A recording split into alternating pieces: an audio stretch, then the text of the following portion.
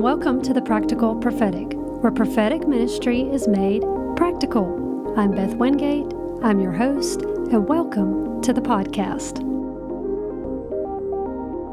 On our podcast today, we have an episode of prophetic history. The person I want to bring to you today is known as the mother of Pentecostalism. Now, she is an elusive, almost forgotten character in the story of Azusa Street.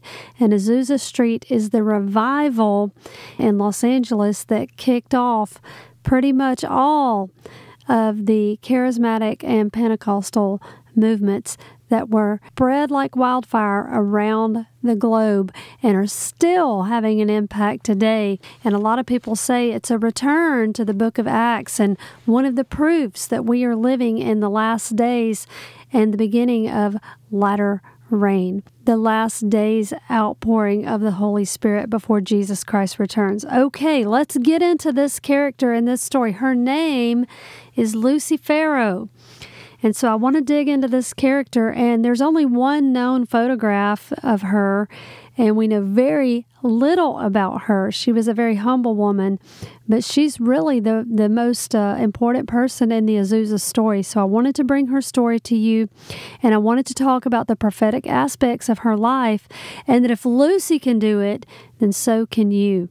And so most people are familiar with William Seymour. He's kind of known as the father of Azusa Street. He was the pastor at the church at Azusa Street, but he actually was mentored and influenced by Lucy Farrow. And Lucy Farrow was a part of Azusa Street, although she kind of was in and out. And so that's maybe part of why she was very elusive. But let's look into her story. I really think you'll enjoy this episode. So Lucy Farrow was born about sometime in 1851 in Norfolk, Virginia. Now, let's get a scene of the time of what was going on in 1851 in Norfolk, Virginia. So the United States had not had the Civil War yet. That would be about 10 years away. And there was a lot of contention over the issue of slavery, which was extremely divisive, enough so that it tore this country in half. And so with the Civil War. And we see that Lucy Farrow is born into slavery as a young black woman. And she's going to be about 10 years old when the Civil War starts. 10, 11 years old. Now, she is the niece, reportedly, of Frederick Douglass, the famous abolitionist who had become friends of the American president. Just amazing. We may do a whole episode on Frederick Douglass because he's an amazing character.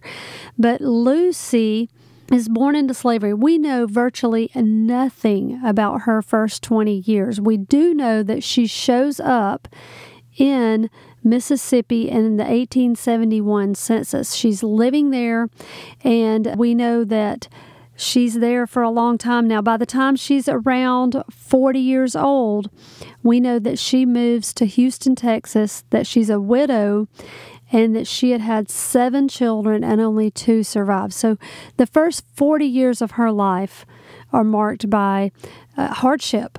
Just no other way around it, just hardship. We know nothing about her. Now, we can assume that she was a Christian because of what happens next, but we don't know about her conversion story. We don't know about the details of her marriage, her early life, how she ended up in Mississippi. We know nothing. We just know that between the Civil War, emancipation, and during Reconstruction, her life seems to have been a mystery. And so that's all we know about her. But here's what we do know. That by 1905, when she's around 50 years old, she is going to be pastoring a small holiness mission church in Houston, Texas. Well, let's just stop right there and talk about the prophetic nature of our lives. A lot of us, we are Western thinkers, and I just have to punch this in here. We're Western thinkers. We think of our life as a long timeline. But biblical Hebraic thought is more cyclical in nature, much like seed time and harvest, more seasonal.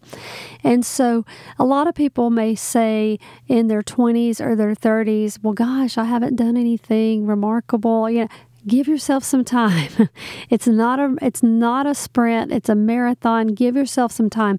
We know nothing virtually about Lucy's first 40 years of her life. In fact, until she's 50, we know basically nothing about her until she's pastoring this small church in Houston.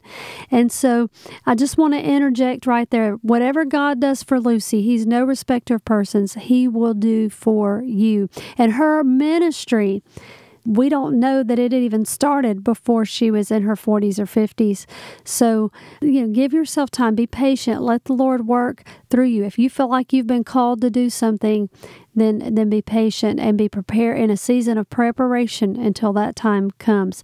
Well, Lucy's pastoring this small holiness congregation. Let me stop right here, too, and talk about holiness. So, before there was the label of Pentecostal or charismatic, there was an emphasis, especially out of the Methodist churches and some of the Baptist churches, about an emphasis on holiness. A lot of this comes from John Wesley, who was the father of Methodism.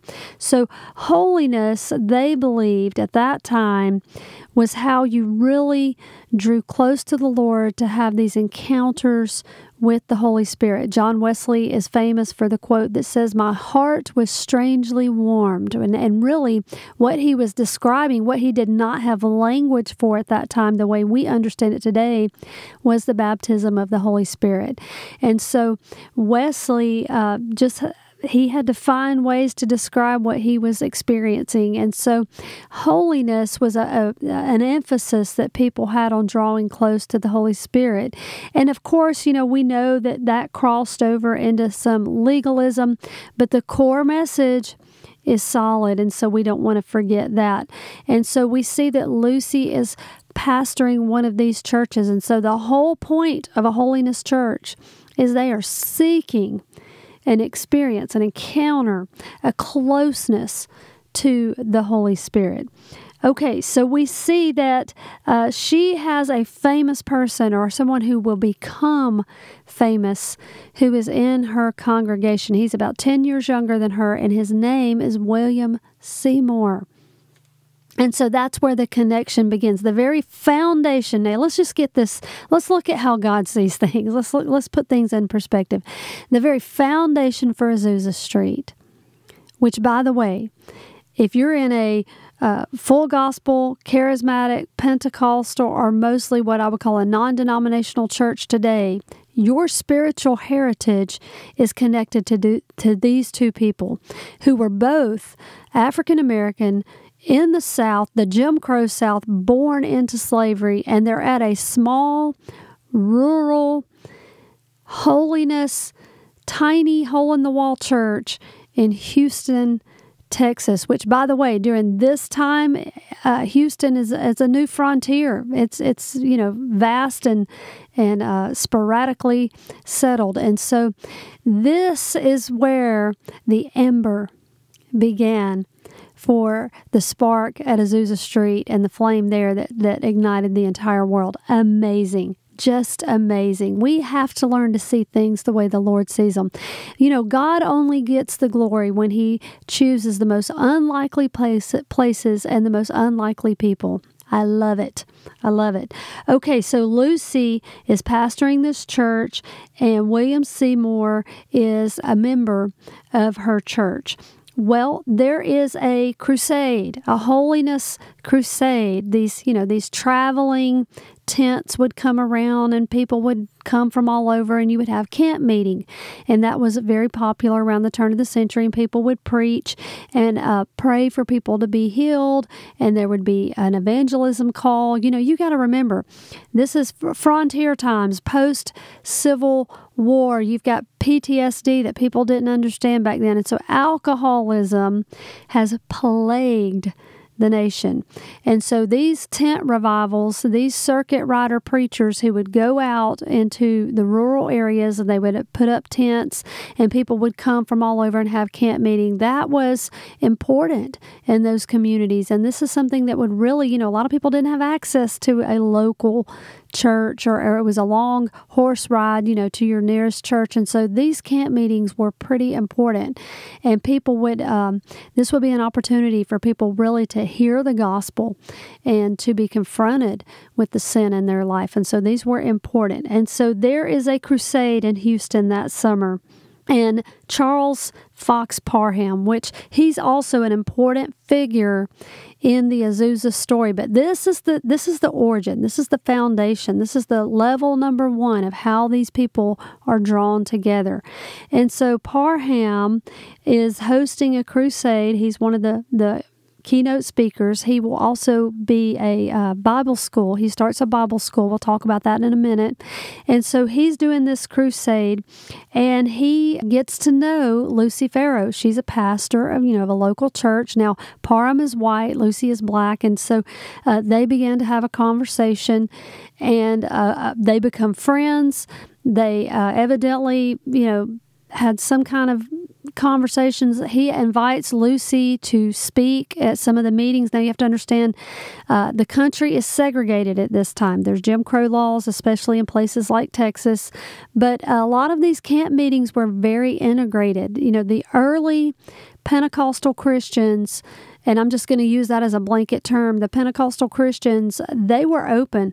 They had people of all races and backgrounds preaching, singing, doing things. And so there was not racism within the camp meetings that we know of. I'll talk about that in a minute. And so, but because when they would send out people and they would do things, and I'll get back to that, there's going to be a reason that race plays a role, and we'll talk about that at the end with the formation of the Assemblies of God and how this all connects. So Lucy and Parham strike up a friendship, and he wants to take Lucy back to where he's from in Kansas.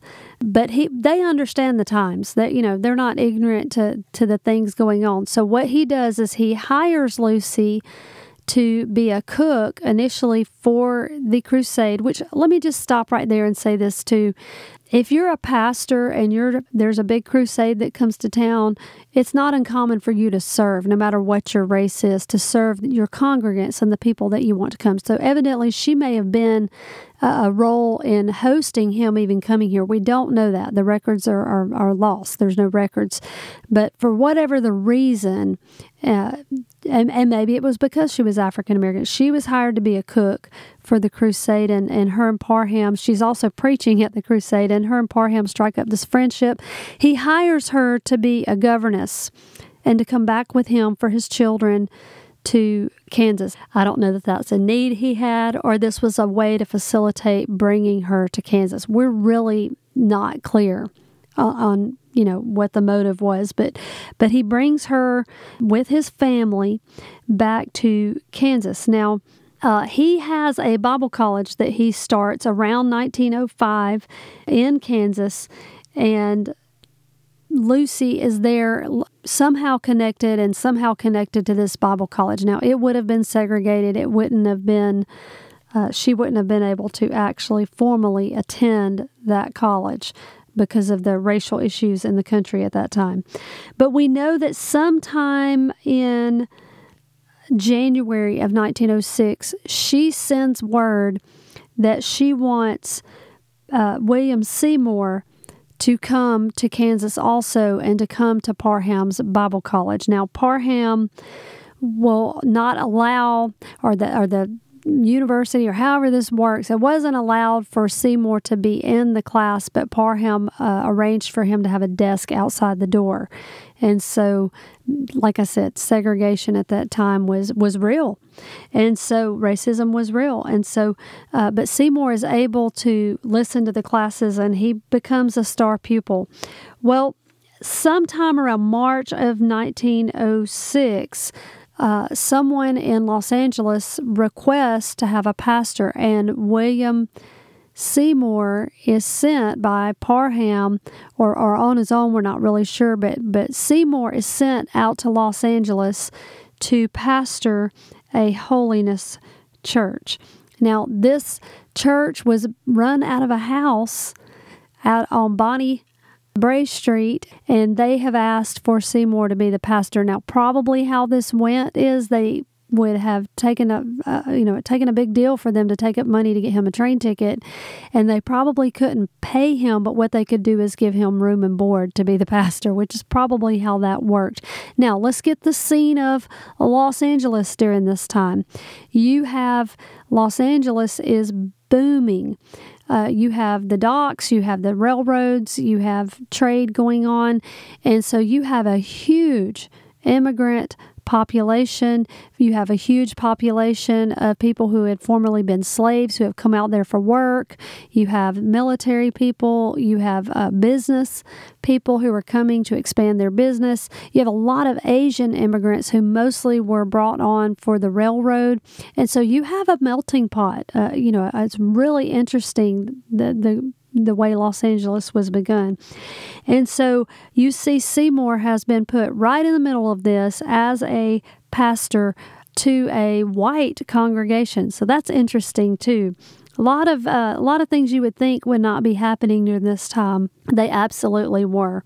Okay, so and this is a booming time in our culture and our nation. Just to give you some ideas, the most popular book around this time would have been White Fang. Mark Twain was tops of the list, and all of his writings. Chiclets had just come out as a gum. You've got things like this going on. So William Seymour comes out to the church, and Seymour establishes himself as a pastor. Now let's go back to Lucy Farrow. This is in the middle part of March 1906. So Lucy ends up going with Charles Parham to Virginia, and they will hold a series of meetings, and then Lucy will be speaking in Portsmouth, Virginia. And there's an incident that is recorded here where they did a series of meetings, and there's indication that between Kansas and Virginia that her and Parham and probably a group of ministers had ministered in these camp meetings and tent revivals and special services along the way. And so we know that while they're in Virginia, Lucy will pray for people, and about 150 people were recorded to have received the baptism and the Holy Spirit, and 200 people were saved. Now, this is pre-Azusa Street. This is leading up to Azusa Street. And then we see that in December of 1906, so later, that just a few months later, that Lucy is going to travel with a group of ministers to New York City. So we have her recorded sailing out of New York with a group of ministers, and that was on the ship's manifest. And then they travel to Liberia. Okay, so some records indicate that Lucy, her ancestors knew that they were from Liberia, and that's part of why she wanted to go to Africa to evangelize people who she may have been connected to, through her heritage. But Lucy goes and she spends some time in Liberia, and she ends up making a relationship with the Kru people, and that's KRU, the Kru people, who also had their own language. Well, Lucy supernaturally was able to understand and speak Kru. And so this was recorded in several books. And I just want to sidebar right here that this area today, and I don't know about in the early 1900s, but today that Liberia is about 80% Muslim, and it's rare to have Christianity in Liberia. But of the Kru people, and there's about 300,000 of them today, 80% of them are Christian, and we can credit the bulk of that to Lucy Farrow and her mission to the Kru people. Lucy will end up being in Johnsonville while she's in Liberia, and she does preaching, teaching. There was healing services. People were receiving the baptism of the Holy Spirit, and so she had an amazing impact. She was there for about 7 months, and her impact is still being felt in Liberia today.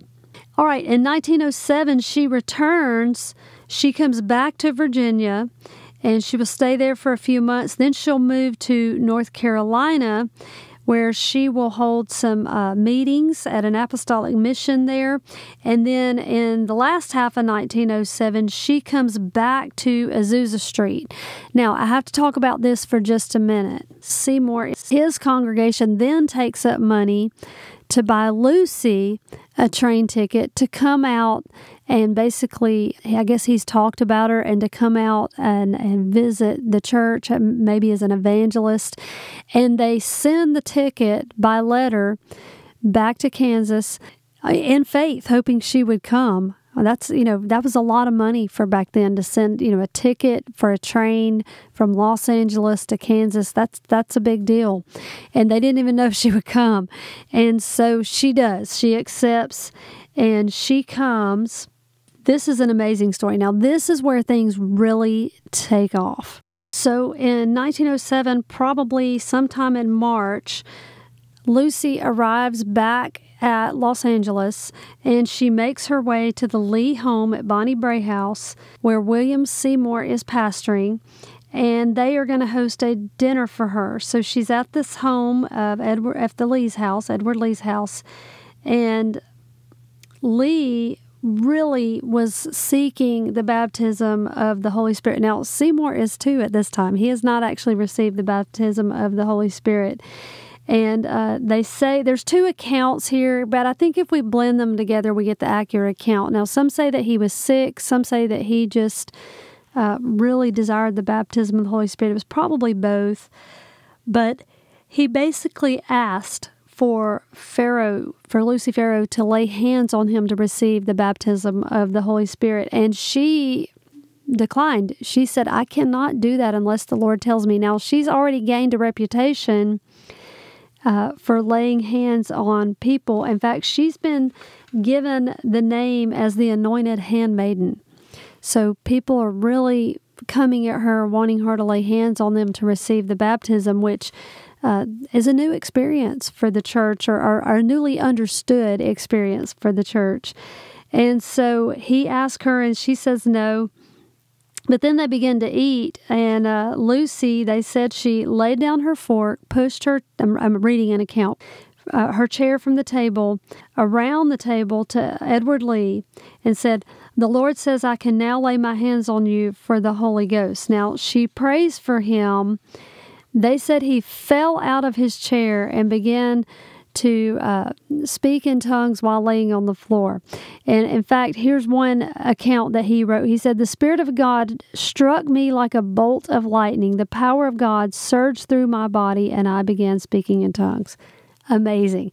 So this really is going to be the spark that sets off Azusa. This will go into publications. You have these little pamphlets and publications that would be sent out from churches and camp meetings and places like this. And Azusa Street, one of the reasons they become sort of the epicenter is they really were on top of their pamphlet game. And so they send these publications out. They get passed around, copied, and get just spread all over, sort of like when the internet first came out. This was their form of like the internet. And so it just goes out like wildfire. And Azusa grows. In fact, Azusa will outgrow Bonnie Bray Street house. They end up buying an abandoned building that becomes Azusa Street. Seymour will later be filled with the Holy Spirit. But Lucy does not really stick around. She's sort of in and out during this time preaching. She will return to Houston, where she preaches in another camp meeting where people are filled with the Holy Spirit. And in fact, there's one account here. It says that she goes to the home of, she prayed for a man named Howard Goss, who had been baptized in the Holy Spirit. She lays hands on him, and it said that he began to speak with other tongues. This is in Houston.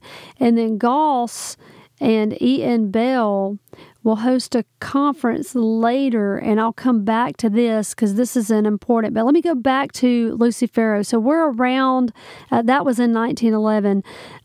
During these years, Lucy will go sort of go back and forth between Houston and Azusa Street. And when she's in Los Angeles at Azusa Street, they have some kind of a building connected. It said Outback, so I don't know what that means, but it's called Faith Cottage.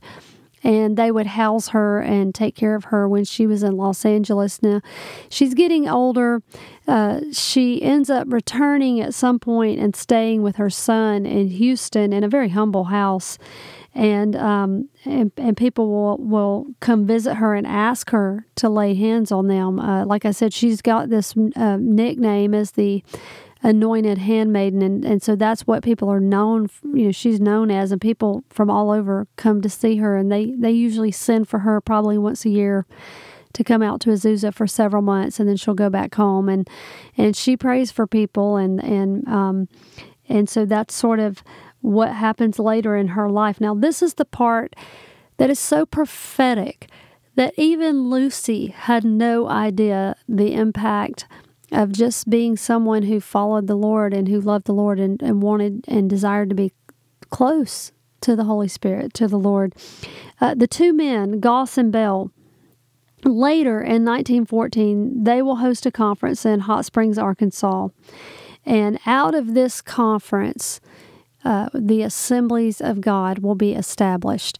Now, let me talk about that for just a minute. So we're forming denominations around this time out of Azusa Street. Pentecostal and charismatic denominations are being formed around this time out of Azusa Street. They're coming out of the Methodist mostly and Baptist churches, and these denominations are being formed. So you first have the Church of God in Christ, which is a predominantly African-American denomination. And Bell and Goss, who Lucy Farrow prayed for, Goss, they are white ministers ministering with the Church of God in Christ in the South, and that did not go over well. In fact, it is the Church of God in Christ leadership that tells them they should form their own denomination, and there was people already wanting to form a different denomination. You've got segregation, and that plays a role in this, and there is racism that is woven into this story. But largely, there's a lot of unity in this story, too.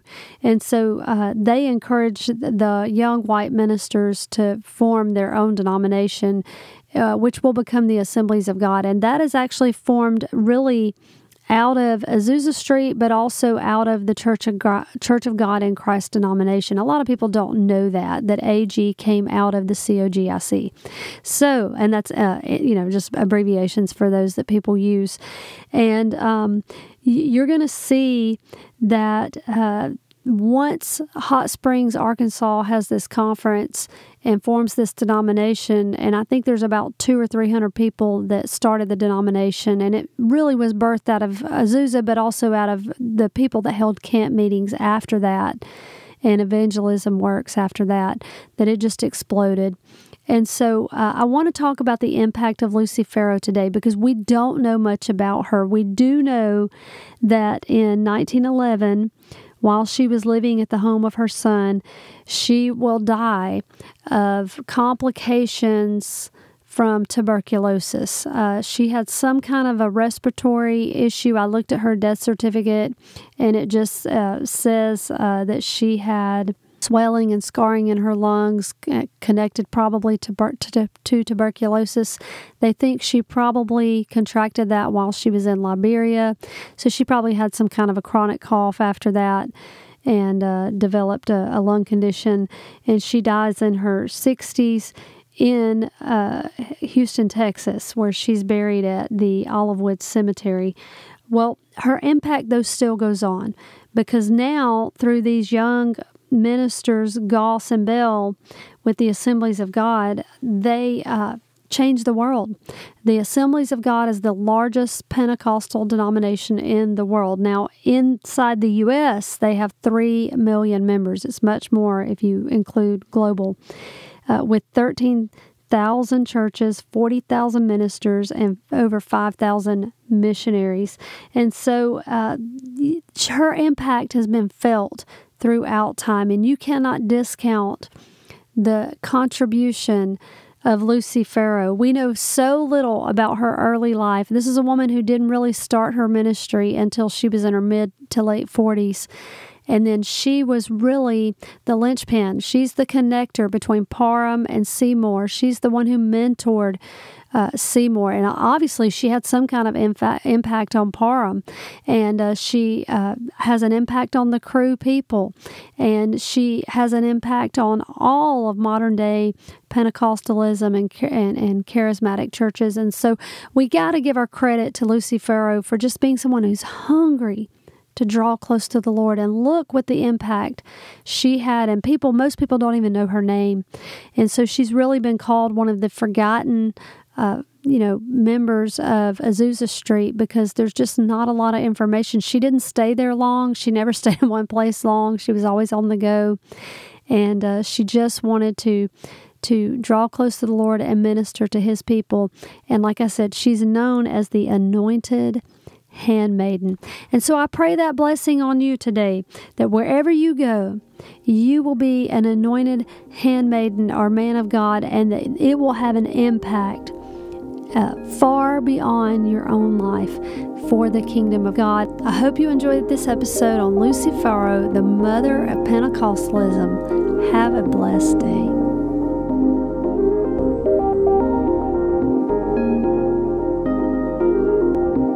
Thank you for listening to today's podcast. Please be sure to hit the subscribe button so you'll be informed next time I post. Thank you again, and have a blessed day.